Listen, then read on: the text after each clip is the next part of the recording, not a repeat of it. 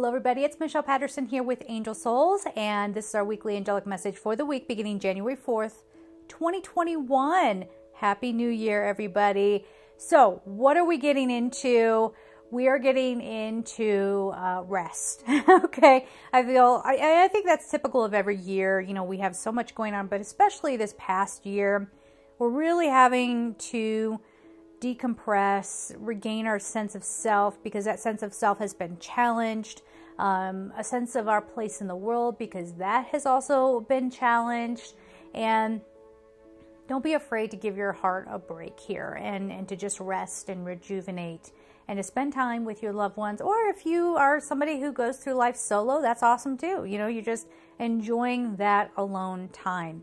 And be getting out into nature if you can. If it's too cold out, never mind. But like, you know, do what you can to just detox. I think that's really the thing. Again, that's not a surprising message because we all kind of go through that. If you've had too many cookies or whatever. I know in my family we always make homemade candy around the holidays, and so it always ends up in the freezer by January, and every time I look at it I'm sort of quivering. I'm like, oh, I can't take any more, you know, kind of thing.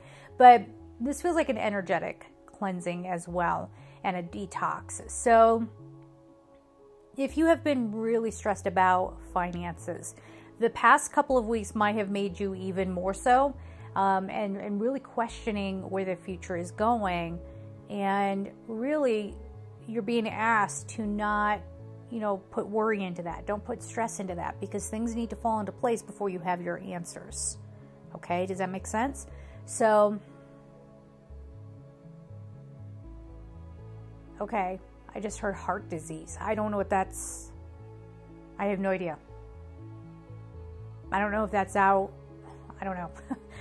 Usually that has something to do with the heart chakra, but I just heard heart disease. So if you are somebody out there who does have issues with that, or even if you don't, just be very mindful of that. I don't know why that came up, so I'm going to leave it with you guys. But there could be something that does affect the heart. So, and it does feel like it's on a wide scale. So I don't know if that's metaphorical and energetically it affects our hearts, or if something is discovered. I don't know. We'll have to see how that plays out. But just be careful. Make sure you're opening that heart space and breathing into that center there, and be connected there. Yes? All right. So I'm seeing coins dropping. Coins. But people are uneasy with it. People don't feel right about it. They don't get it, right?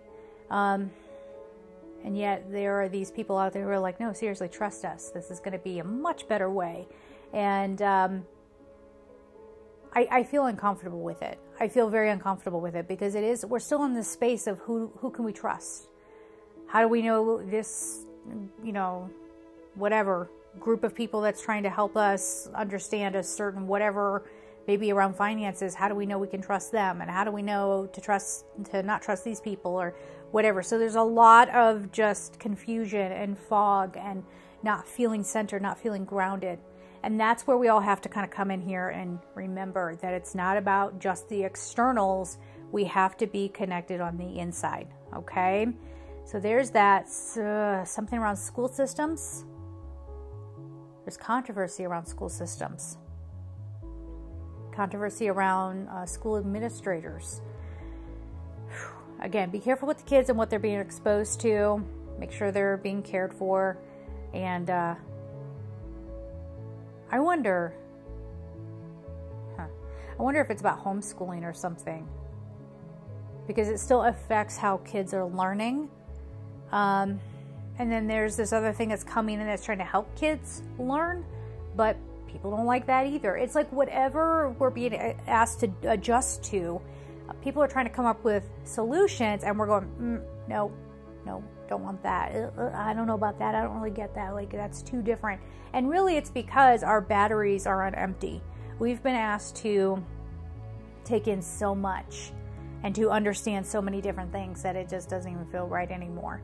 You know, it's like, stop. You know, I can't think about this anymore. I don't want to go down that road or whatever. Okay. So again, don't be afraid to give yourselves this chance to just kind of lay low, chill out a little bit, and even out. let's get onto the cards. All right, so if you would like a personal reading with me, just go to my website at angelsouls444.com. Check out all of my material over at gumroad.com. All that information is down below. And if you like what you're seeing, please make sure that you are subscribed. It really helps me out a lot. So let's see what we have going on for us coming into 2021. Be careful of thinking that 2021 is going to be the escape, because that's going to stun a lot of people when they come in and say, more of this, more. I don't think it's going to be the same stuff that we went through in 2020 in 2021, but there's still going to be challenges. And people, a lot of people are in this mindset of like, you know, haven't we gone through enough? We shouldn't have to be challenged anymore. And that's just not how life is. It's just not how life is. Okay, so here we go. We have a new romantic cycle begins, new moon in Libra. So again, there's some reconnection here with people. And this, you know what this feels like? It feels like people spending time with their loved ones. Now, if you are single, maybe not for long, okay? Maybe not for long, because I think this is where people are starting to really value that human connection and saying, you know, it's time for me to open my heart. It's time for us to have a healthy relationship. It's time for us to have a fresh start. Again, whether you're single and you find somebody, or you're in a relationship and you are working through whatever it is that you want to work through, there's a new romantic cycle here. Again, because of what we have learned, we've learned that the priority should be in heart connection, okay? In love. All right, the answers you need are coming. I feel like we keep getting this card. This is a full moon in Gemini. So slowly but surely, things are coming up to the surface. We're having our realizations. This isn't just about people telling us what to think or what to believe, but we're learning how to do that for ourselves. So the answers are coming from within you. It's coming from your own wisdom. Now, does that mean that you go out and you challenge everybody else's answer and say, no, my guides say, oh God, that's so cringy when people say, my guides say, blah. Well, your guides are guiding you and no one else. As a matter of fact, you're not supposed to go against human free will. So even going out there and trying to, you know, push your answers onto someone else, not going to work, okay? But your answers are going to come from within you.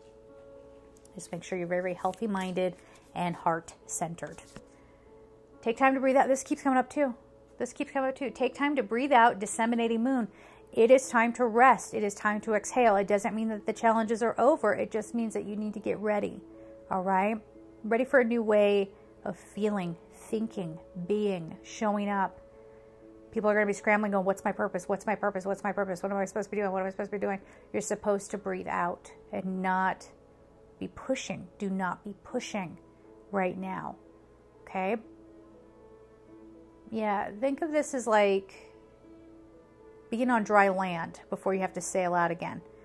Okay, so give yourself this chance. And whatever upheaval is going on, whatever topsy-turvy arguments, you know, all of that stuff that could be going on, and people getting angry and not being kind to one another, whatever people are screaming about, you breathe out. Breathe out. You be the generator of peace. And that is done quietly and with authenticity. All right. So then we have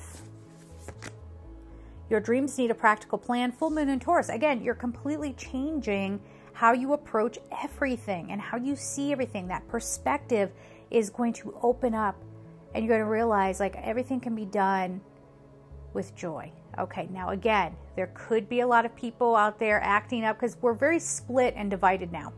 2021 is we're gonna see that. All the changes. You're gonna have the people who refuse to change and the people who are trying to change, and they're getting self-righteous about it, and so they're telling the people who don't want to change that you're wrong, and you know, blah, blah, blah, all this stuff, you know. Let's not fight. Let's not fight. Let's not give in to the disruption. Let's not give in to the distortion. All right? Your dreams are changing, and they're going to need a practical plan. So this is getting your head out of the clouds a little bit here. All right? And figuring out, again, you're reassessing what your priorities are and making new choices from there.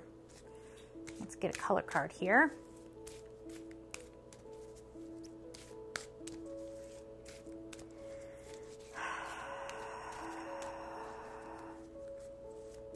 Yeah, and there's going to be challenges. There are going to be people trying to pull you off course, trying to get you to see things their way. Doesn't mean you have to be stubborn, but we don't, you know, if somebody's trying to speak to you in a peaceful, beautiful way, that's one thing. But if they're just trying to scare you and intimidate you into thinking their way, don't give in. All right, protect yourselves, but don't give in. We have 2 cards kind of sticking out, so we're going to take 2 for this week. First we have Jade, take action. The number is 32. 32 is 5. So again, the number of change. Take action does not mean necessarily outward action. It means taking action to heal your heart. Your action is right here and being in your heart and breathing in and out, in and out, in and out, and letting that peace flow through you so that you are a generator of peace. And then we have yellow, purify your body. The number is 22. Striking a balance. Again, we're in that kind of detox mode, mentally, emotionally, physically, and spiritually. If you have gone down a road of spiritual practice that is all about energy manipulation just to get what you want, whether it hurts somebody or not. Ooh, you know, like that was never a good idea, okay? But we're now realizing that there's a better way, and it emanates from the light within us, all right? So we're going to leave it there. I'm sending you all so much love, and take care.